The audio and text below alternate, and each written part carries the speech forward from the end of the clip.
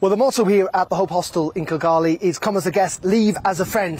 This is, frankly, the accommodation that the British government hope that hundreds, thousands of failed migrants to the UK will end up here in Rwanda. But at the moment, there's no one in them. They're entirely empty, and that is because, of course, of those court rulings, which meant that those planes could not take off, which has meant that the government's policy is in peril. They insist, and the Prime Minister here in Rwanda is insistent, that he wants this plan to work, that it's a sensible plan, a plan that will act as a deterrent to stop people crossing the English Channel in those small boats.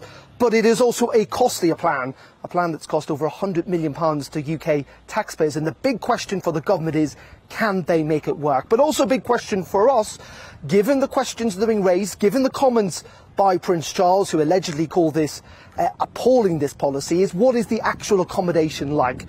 What are the areas, the facilities like for the migrants that may well end up here? So let's have a look inside. And so this is the main reception area inside the hostel. As you can see, these gentlemen here are going to check people in. And also what's notable, if you look at this, is that lots of the signs actually are on different languages, a recognition that if, and it is big if, migrants do arrive here, they will be from many different parts of the world. But there are 50 rooms in this complex, 2 people to a room. It could house up to 100 people. Let's have a look upstairs.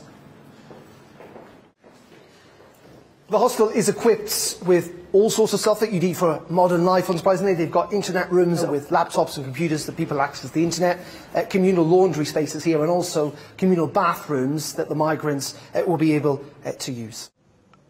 Well, there's lots of communal space here for the people who potentially move here, including prayer rooms. But we have to remember that the Labour Party have branded this as unworkable, but also as immoral, and a policy that they do not think should be happening. And we know also that there are many legal cases against all of this, and those cases, those legal proceedings, are likely to continue for the weeks and months to come. So as you can see, the facilities are pretty spacious, pretty airy. Frankly, they're quite smart in this complex, and we take you through to kind of show you what the rooms are like. As I say, the rooms are going to be shared ultimately, but you know, they are very tidy, they're very clean. There's a lot of space here, even for 2 people.